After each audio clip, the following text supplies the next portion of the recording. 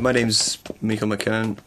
I'm a Foley artist for a company called Savalis, which is a sound post-production company here in Glasgow. People always ask me what a Foley artist actually does. It's a name they see a lot, but nobody knows. Not many folk actually know what it is.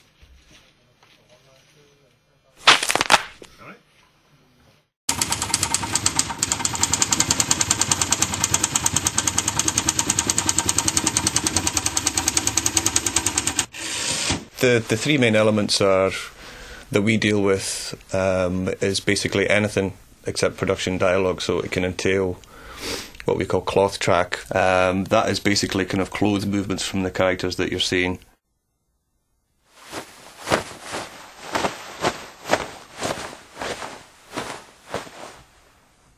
Footsteps track and props track, which is kind of anything that's kind of spot effects, sound effects that a character would perform, cups up and down, kind of stabbing, any sounds like that. At the moment we have a prop store which is over here. It's a little bit disorganised at the moment, but generally you need a prop store because with Foley just about anything is a prop. Anything you can imagine can be a Foley prop. Weirdest. Probably a Stana stair lift. What do you use it for? A motorbike rattle.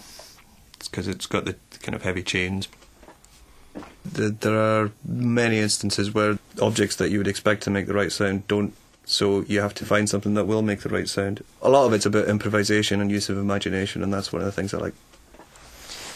I think the most rewarding part is when, I mean, you can spend a long time recording small details and kind of tiny sounds, and